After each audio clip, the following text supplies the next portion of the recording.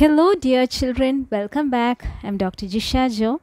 In this session, we shall be discussing about the adrenal gland and the important questions that you can expect from this small topic. So children, let us start with our discussion of the first gland which we have in our syllabus, that is the adrenal gland. So here you can expect a question as a diagram based question to identify the gland. A kidney can be given, and as a cap like structure the gland can be given as a diagram, and you might be asked to identify the figure or identify the gland. So make sure that it is adrenal gland. Okay, then second type or second question that you can expect from this is the location and function of the adrenal gland. Where is it located? Located as a cap on top of each kidney, and function is the secretion of the hormone adrenaline. So you can expect a location and role question from that part. Now, adrenal gland is divided into two parts. The central part or central region is called as the adrenal medulla, and the peripheral region or peripheral part is called as the adrenal cortex. Now, here also you can expect a location and role type question. Location and role of adrenal medulla. So, location, it is the central part of the adrenal gland. And what is the function? Function is it secretes the hormone adrenaline. Adrenaline is also known by two other names, noradrenaline and epinephrine. Okay, two other names are also there for adrenaline. It is noradrenaline and epinephrine. So adrenaline is called as an emergency hormone. Can be asked as name the following. Okay, name the following. Name an emergency hormone. Emergency hormone, remember it is adrenaline. Why is adrenaline called as an emergency hormone? Can be asked as give reason also. What is the reason? Because it is this hormone which is produced during emergency situations, and it prepares the body to meet any emergency situation. It helps the body for fight or for flight. So that is why adrenaline is also called as an emergency hormone. So can be asked as give reason question. Adrenaline is called an emergency hormone. Reason is that adrenaline is secreted during emergency situations, and it prepares the body to meet an emergency situation.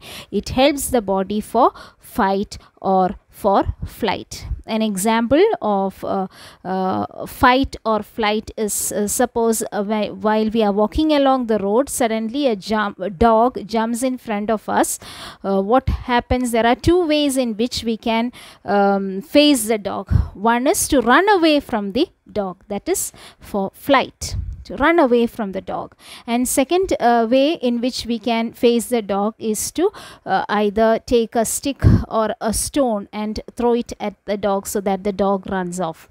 So that is a fight. We are fighting against that situation. So in two ways we can meet or we can face a situation, that is either for fight or for flight. In both the cases, the hormone secreted is adrenaline. It is called as the emergency hormone.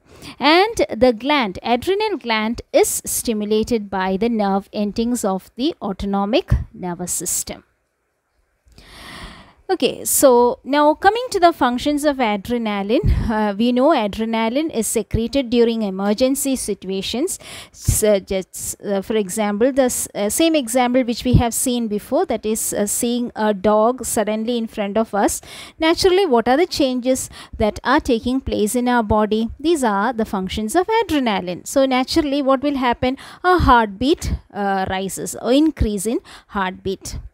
Okay, that is the first function of adrenaline, increase the heartbeat level. Then as the heartbeat increases, what happens? The blood supply increases. Blood supply to the muscles increases. The muscles of the legs and the hands need more energy. So the blood supply to the muscles increases during this emergency situation. And because these muscles need more energy, more glucose will be released into the muscles, because oxidation of glucose releases the energy. So these are the functions of adrenaline. So location and role can be asked. Location of adrenaline, it is secreted by the adrenal medulla. And function, it increases the heartbeat, it increases the blood supply to the muscles, and also it releases more glucose into the blood. Okay, now moving on to the second part, that is the adrenal cortex. As we have seen before, that is the peripheral part of the adrenal gland is the adrenal cortex. Location and function can be asked. Location, it is the peripheral part of the adrenal gland, and function, it secretes cortisone. Okay, now cortical hormones are of two types, mineralocorticoids and glucocorticoids. Mineralocorticoid is the function, it regulates mineral metabolism. Metabolism of mineral ions are regulated by mineralocorticoids, and glucocorticoids regulate the metabolism of carbohydrates, fats and proteins. Okay, then coming to the functions of cortical hormones. Cortical hormones increase the blood glucose. Okay, it influences the metabolism of proteins and fats, because glucocorticoids are involved in the metabolism of carbohydrates, fats and proteins. Then it regulates the salt and water balance in the body. The balance of salt and water in the body is regulated by the cortical hormones. It adapts the body to extreme stresses. In the case, for example, extreme pain, extreme heat, extreme cold, etc. It is the cortical hormones that helps or adapts the body to these stresses. And certain cortical hormones can also act as sex hormones. Hyposecretion. What is meant by hyposecretion? Secretion of the cortical hormone in less than what is actually needed by the body. That is hyposecretion.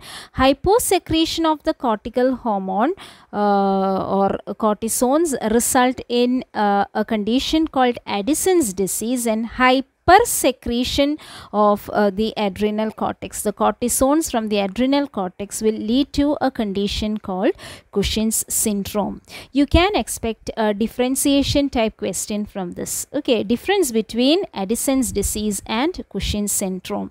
Either you might be asked to differentiate based on symptoms or based on the amount of cortisone secreted. Okay, so remember, Addison's disease is caused due to the undersecretion. Undersecretion is hyposecretion of the cortisone of adrenal cortex, whereas Cushing's syndrome is due to the hypersecretion or oversecretion of the cortisone of adrenal cortex. Now, symptoms. Addison's disease, the symptoms include the loss of energy, skin pigmentation, loss of weight, nausea, hypoglycemia. Hypoglycemia is the low blood sugar level, sensitivity to cold and pain, increased susceptibility to infections, etc. Whereas the symptoms of Cushing's syndrome include obesity, hyperglycemia, opposite of hypoglycemia, that is increased blood sugar level, osteoporosis, that is the breakage of bones. Okay, tendency of bones to break, osteoporosis. Then weakness, general weakness, and salt and water retention are some of the symptoms of Cushing's syndrome. So the two that is the two conditions, Addison's disease and Cushing's syndrome, can be asked for differentiation.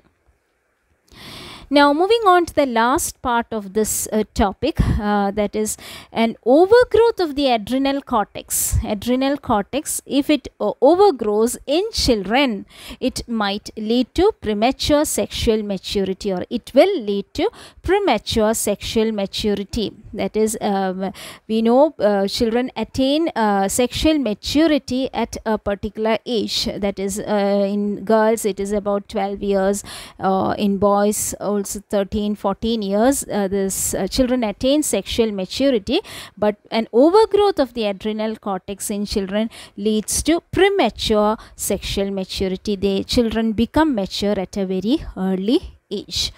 Then the second condition is the overgrowth of adrenal cortex in mature woman.